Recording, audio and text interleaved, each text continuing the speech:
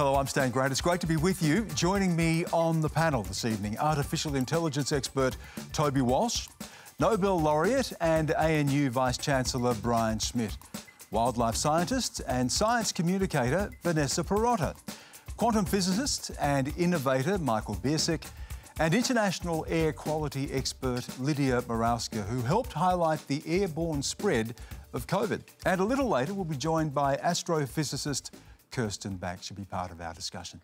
The recent protests by construction workers have frustrated many Victorians. It seems to have been an excuse for violence and disorder and a display of toxic masculinity in its purest form. These protests are also potentially super spreader events. Is it fair that our healthcare workers will be expected to treat patients who've actively defied public health orders? And is it fair that hospital beds may be potentially taken away from those requiring acute care? How do we manage this violence, and how do we manage the risk to the community? Schmidt, I want to go to you first of all on this. I know you've written a lot about what you see as increasing political populism, some of the fear and anxiety of this age and what drives this. When you look at these protests, what does it tell you? Well, it tells us that we do have a small part of the population of Australia that are fed up and really aren't buying in, I think, to the Australian project. And so that is a problem. So education, I think, is really, really important, being able to have a conversation with people. But Australia, you know, as a population has made a decision of how to deal with COVID. Not everyone is happy about it. But clearly violence that we have seen is not the right way. And we have made a decision as a population, and our politicians have on behalf of us, to say this is not okay. And so I do think we need to clamp down on it. We need to find a way to get, of course, to being able to open up as fast as we can. But ultimately, we want to do it in a way that's safe and doesn't end up killing or making, I would say, really bad health outcomes for thousands upon thousands of Australians. Yeah, and Brian, you rightly point out that the small number, but of course, the violence that we've seen, the impact that has is greater perhaps than the numbers themselves. And Vanessa, Brian said something interesting there, and he talked about education, communication. There are people here, apparently, amongst the protesters who are anti-vaxxers, who, in spite of the evidence, in spite of the arguments, simply don't believe it. How do you communicate a message to people right now who don't want to believe what they're told?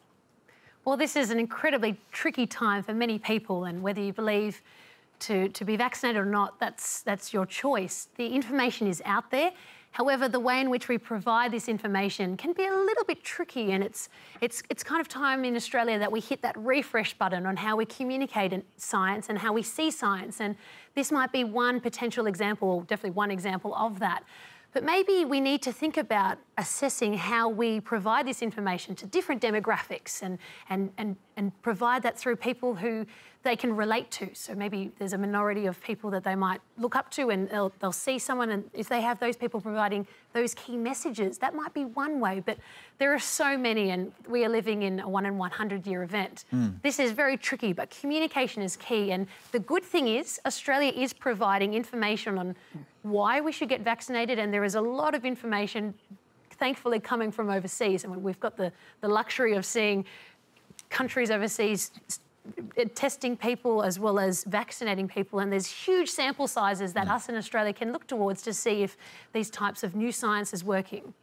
Lydia, when you look at a protest like that, and we often hear concern about what could be super spreader events, we've seen other protests and they haven't turned out to be that, but what did you take away from these protests and what potential risks there may be, given that Victoria is still going through this outbreak of the Delta strain?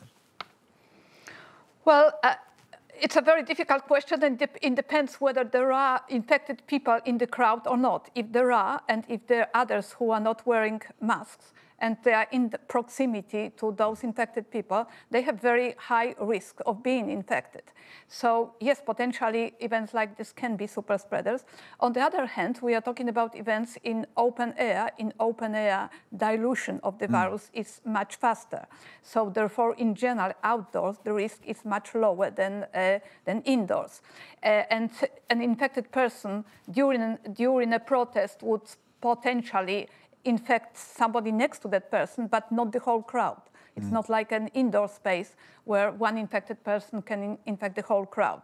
So that's the reason why we don't see this many outbreaks during the protest. Yeah, and just on that as well, ABC has been able to report that there was a man at the protests who has tested positive. He's in hospital at the moment as well, just to go to that issue that you raised there about someone potentially being infected. Well, there was one person there that we've been able to report who is infected. Michael, Brian talked there about the Australian project and that people are not on board with the Australian project. But it does raise the question, and I think, you know, you're originally from the United States as well, it raises questions about politics during this time and questions of personal liberty and freedom. I know in the United States, whether you wore a mask or not became a political statement. But when we talk about an Australian project, when we talk about a joint effort in dealing with a pandemic, there are other factors as well beyond the health factor that drive the sort of protests we've seen, aren't there? I mean, I broadly think so, but I do think it's worth saying that this is a really small part of the population. Broadly, people are on board, and the best way to know is to look at the vaccination rates. In New South Wales, we're now at 84% first dose, which indicates that 84% of adults are on board with this project. We really end up talking about a small but very loud minority.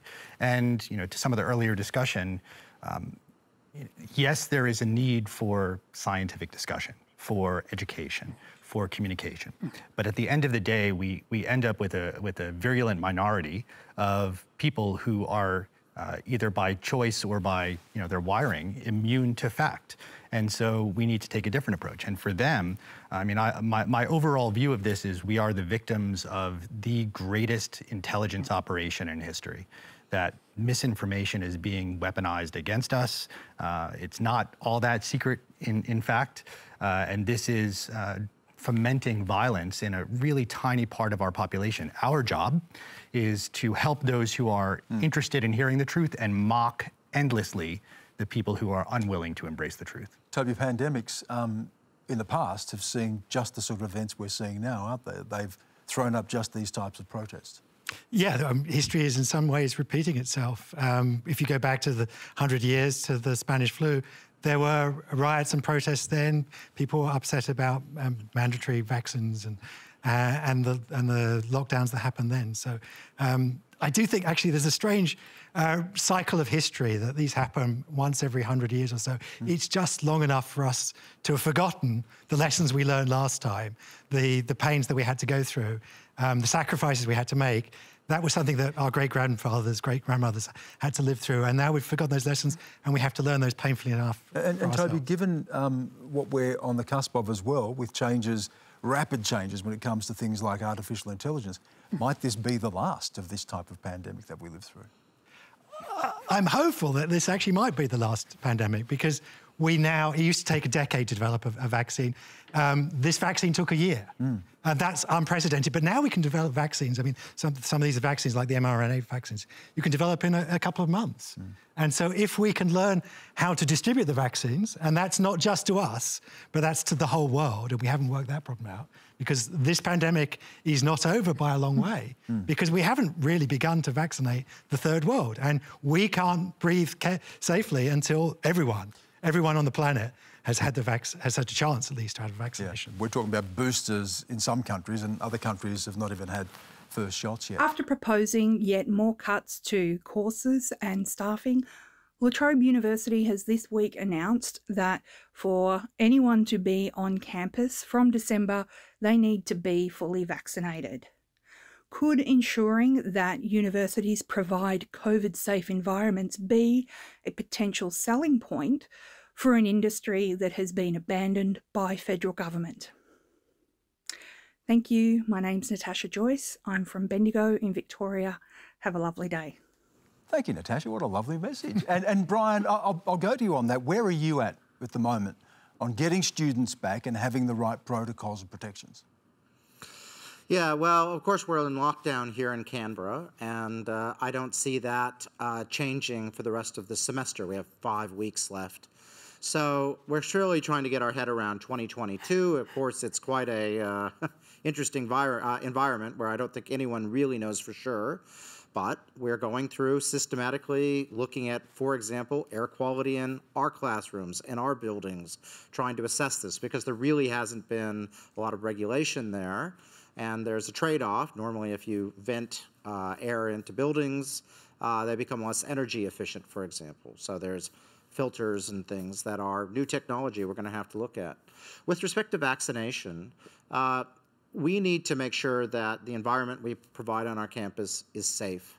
It's not really, it has to be safe to a standard. What does that mean, though, Brian, if I could just come in there? Does that mean that you're going to, are your staff going to be, is it going to be mandatory for them to be vaccinated? Are you going to have critical levels of vaccination before you can open up to having certain numbers of students back? Where are you at in really benchmarking this? Yeah, it looks to me that we will be over 95% vaccinated, both within our staff and within our students. And we're going to be embedded in Canberra, which is well on its way of also achieving over 95%. So at that point, the modeling I have seen, but we need to keep on working on this as we understand what's going on, indicates that requiring vaccination is not as important as probably other interventions we can do. But we're not going to be able to just have a wide open campus, it looks like, for the foreseeable future. We're going to have interventions with respect to air quality, masks, probably limits within rooms, and we're in the process of trying to understand exactly through the modeling, through our understanding of how this disease is progressing otherwise, how we're going to run the campus next year. And that sounds very open-ended, Brian. It is. So is this going to be more online teaching into next year? That changes the experience for the student. Are you looking at being the middle of next year, towards the end of next year? It just seems to be a very open-ended process. Well, my hope is, Stan, that we will have our campus open to staff and to students next year at the beginning of term, but we have to be honest that we don't completely understand how this disease is evolving, and there are going to be some restrictions. So my belief is we will be able to have classes largely on campus. There might be restrictions to class size. There may be requirement for vaccination in certain situations where the health says we need to have it, but we cannot put people at risk. And it's an evolving situation. We can see we're learning as we go. And so absolutely my intent is to have the campus open, but I don't think it will be absolutely like it was in 2019, I'm afraid. I want to bring Kirsten Banks, who's just joined us now. And Kirsten, that changes the nature of the experience, as I said, for both the student, for people working in the university as well.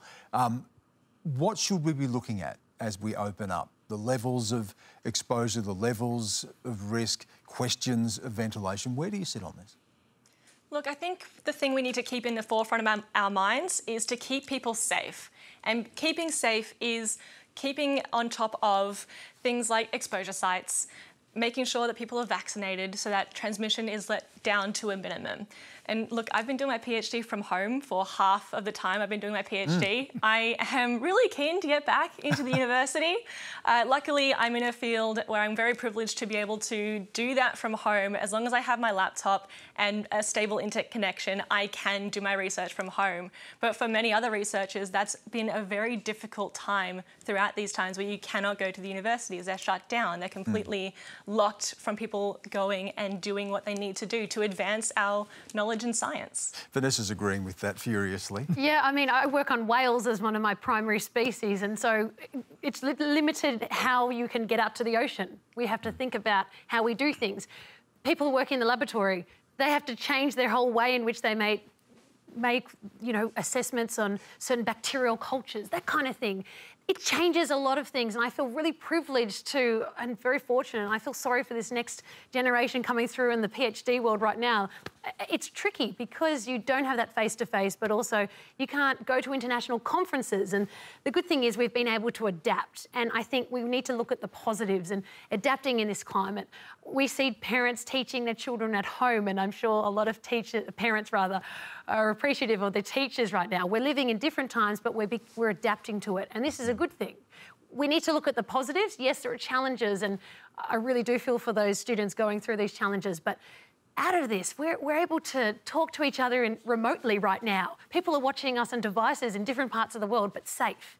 And this is the main thing forward. So there's some positives that come out of a bad situation. But we haven't addressed the other part of the question, which is how the universities have been abandoned. There was a recent study that said to May this year, 40,000 jobs, 1/5 of the workforce have gone because universities were denied JobKeeper, JobSeeker. That is something that we really have to worry about. Universities are going to be driving the innovation that gets us out of this pandemic. They've been developing the vaccines.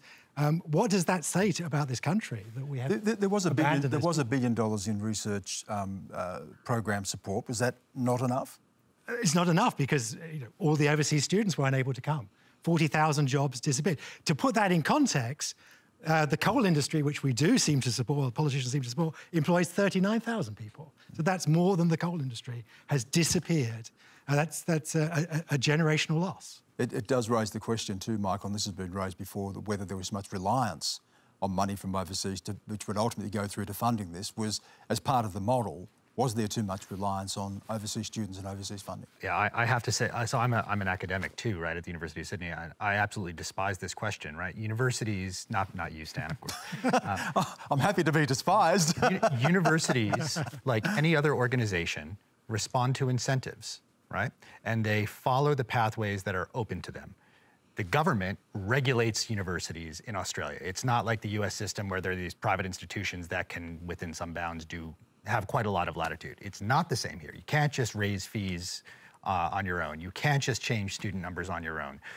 Because of that, universities were forced into a circumstance where all the research funding was getting tighter and tighter. All these things called research infrastructure block grants that come on top of grants, they were all getting cut and cut and cut. And so what is the one lever that universities were left with? It was undergraduate enrollments. And so they followed the incentives. They acted like good businesses, just like the government always asks for. And, yes, something catastrophic has happened to the market. But I mean, I wanted actually to come back to Brian's point earlier, and maybe I'll give you a little bit of a pointed response. Yes, we talked about safety, and yes, we as academics want a safe work environment. We also want the institutions for which we work to speak up as leaders. So even though vaccination as a mandate may not change things based on a 95% level and the amount of other non-pharmaceutical interventions that are available, why not come out and say, as a scientifically driven, fact-based organization, we believe that vaccines are essential, except for those who have immunocompromised circumstances and the like, right? Let's be leaders instead of always running and being afraid of the politicians. Brian, just a quick response to that? Yeah, absolutely. Every time I talk to my staff, I say, get vaccinated. And the question is, do I tell them because it's the right thing to do? Or mandate it. Or do I mandate it? And that's a really interesting, hard question.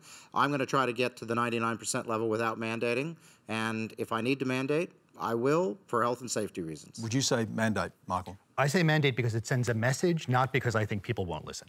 AI has the potential to bring great benefits to society, but the UN High Commissioner for Human Rights recently called for a moratorium of AI systems that threaten human rights. It seems to be that one of the biggest risks is the affront to human dignity if machines are given life and death decisions, for example, as with autonomy in weapons. What are your views on delegating life-death decisions to machines, and what can be done to address the development of lethal autonomous weapons? And indeed, we've already seen this, haven't we? We've seen increasing use of drones in warfare, and we talk now about the emergence of the robot army that's going to change the very nature of warfare. We do, and it's a concern that I have. It's a concern that thousands of my colleagues, the majority of the people that I work with, share, that we're entering a new revolution in warfare. I mean, the first revolution in warfare was the invention of gunpowder. The second revolution was the invention of nuclear weapons.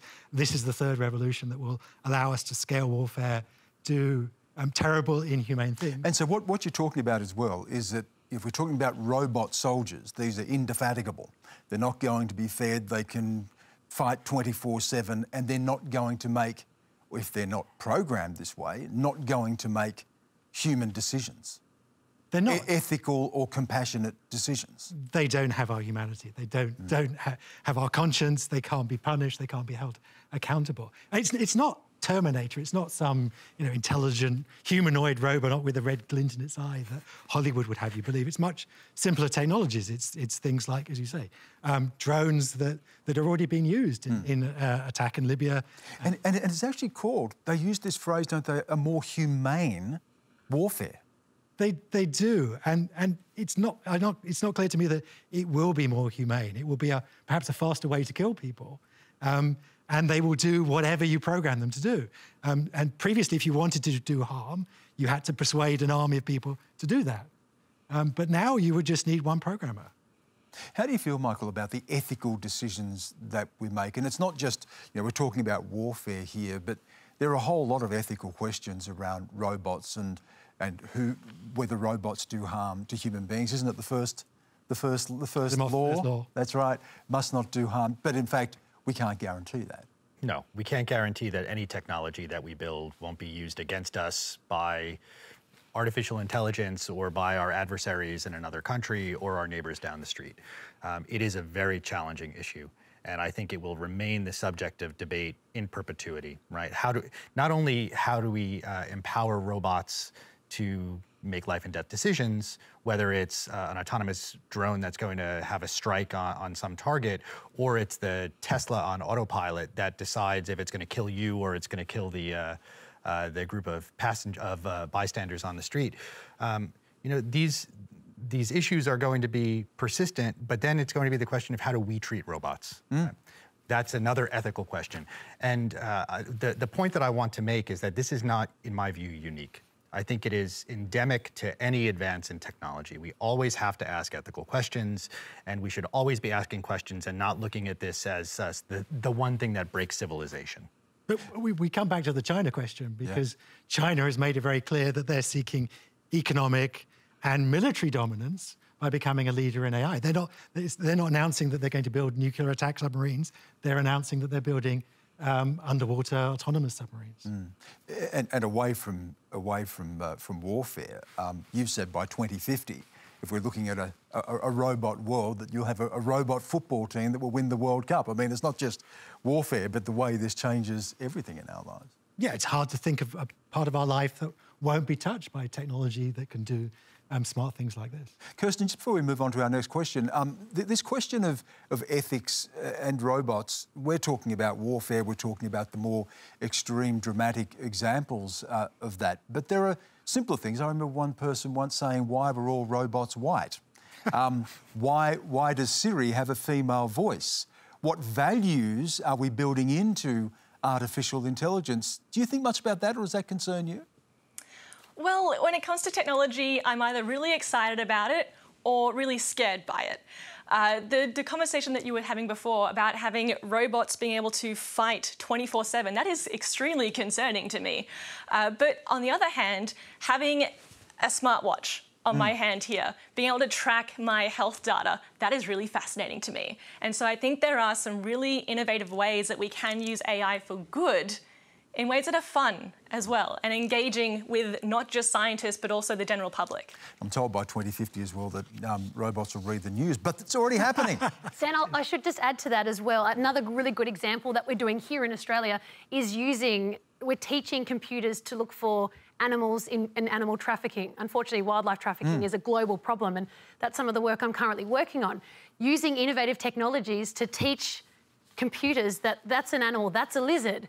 We need to work complementary with people. There's the Border Force as well as sniffer dogs, that this is something we need to do to protect our natural biodiversity. And that's a great example. Hello, here's a question for Brian Schmidt. Do you think the expansion of the universe is accelerating because the rest of the universe is trying to get desperately away from planet Earth and from mankind and all its irrational behaviours? They may be running from the robots as well, Brian. Yes, well, sometimes I do ask that question myself.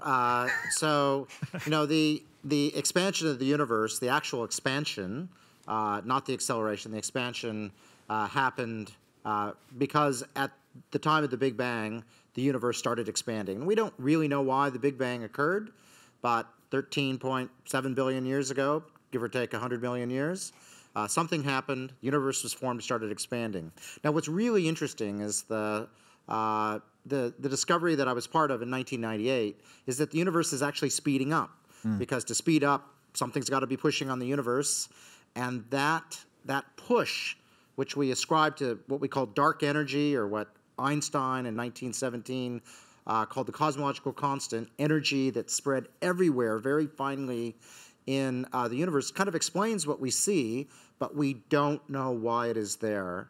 And so my hope, but not yet realized, and probably not realized in my life unless we get lucky, is understanding why the cosmological constant, why energy is thinly spread throughout space, and maybe that's a way of linking gravity and the quantum world that we've been talking about here tonight. And it might be the sort of the answer to the biggest questions of physics that we have, is the theory of everything. Could emerge from that, but we're not there yet. We were talking about this before we came on, and Toby and I sort of asked the big question that's always asked this time. Kirsten, I'll put it to you. How can the universe expand when it's already infinite? This is quite the loaded question, and something that I struggle to understand myself. So thank you for putting me on my toes. But you're still doing your PhD, today. So we'll exactly. I'm still just a little baby researcher. Please be nice. But it's definitely a mind-boggling thing to think that the universe is infinite, but also thinking it's expanding. The way that we understand the world around us is that if something expands, it must be expanding into something. But that's not really the case with the universe as far as we know. We know that there is this Hubble bubble, which is honestly should be a bubblegum flavour, this Hubble bubble of the observable universe that we can physically see. Beyond that, there is more space. That space is expanding away from us greater than the speed of light. So we can no longer see those parts of space. And really, it's just a lot.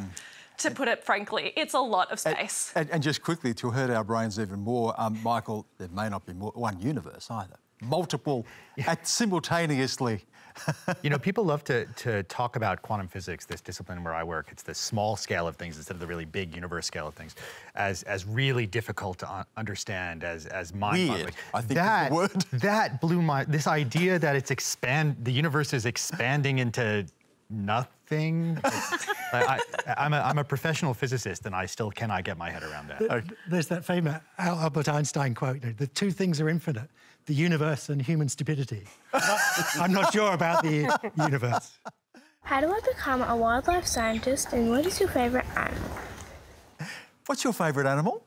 I would have to say it's the whale. And because this is, I was hoping the kids would stay up late for this show right now. I'm sure they have. Thankfully, I've got Winston here, and I just thought, why not bring a prop? It's a science show. This is how I communicate science. The whale is my favourite animal. They're big. In fact, being next to a whale in the water, you literally have to turn from one side to another. They're so big, they're as big as a bus. And if you're in a car and you look at your family-sized car, that's how big their babies are. But to become a wildlife scientist and to do what I do, you need to be passionate, and I'm sure you do have passion. I'm sure the people watching this show are passionate about what they do. Doing something that you love is really important, and in Australia, to help foster that next generation for the jobs that don't even exist yet is something that's important. And to follow your passion and do something in terms of helping animals and saving whales by learning about them and learning about our environment is something that we can all contribute. And you don't have to be a marine scientist or a wildlife scientist to do that. We can all make changes at home every day. Don't pour chemicals down the drain, and you know, make sure you throw your rubbish in a bin. But Be proactive. The skills that you have acquire at school, or those jobs that you might have at a supermarket, these are all skills that you can take on board for the later future career of you becoming a wildlife scientist. And ask questions. Talk to scientists. We're not scary, we're approachable, and social media is I can vouch for that. You've been very approachable. We have great shoes too, come on. And we have great shoes that don't dress dorky. Brian, I don't know if you've got a favourite animal, but you may have a future student there. Absolutely. I mean, I was trying to think, what animal have I seen that I most want to be? I grew up in Alaska, so I've seen a lot of whales, but I like sea otters probably better than any other animal. So another sea mammal, and I'm not just playing to the crowd here. Kirsten, a favourite animal and some advice from someone doing their PhD to someone who wants to be a scientist. Well, firstly, my favourite animal would have to be the cockatoo. They are so cheeky, but very, very smart as well. But the thing that I would love to put forward to you is, and to all the kids watching today, is to follow your passions. And if you don't know what you want to do yet, try things. That was the advice that I was given on my first day of high school, is to try and take opportunities when they come. And that's what's gotten me here today. Good so advice. Keep following your dreams. A final word from you, Toby, in about 30 seconds or so. Well, my favourite animal still is humans, despite all our failings. And despite working on robots. I'm still optimistic that we have hope. Indeed, indeed we do. And we have hope because of the fantastic people we've been able to share this hour with and the incredible knowledge they've been able to share with us as well. That's all we have time for on our program this evening. Thanks again to our incredible panel, Toby Walsh, Brian Schmidt, Vanessa Pirotta, Michael Biercuk and Kirsten Banks. And thank you as well for all of your questions. Next week, David Spears is in the chair. He'll be live in Melbourne looking at the issue we did touch on a bit tonight, but one that's going to continue for all of us, the vexed issue of mandatory vaccination. And you can join me on Monday evening picking up our China conversation from earlier as well on our China Tonight program. Until then, have a fantastic night. Thanks for joining us.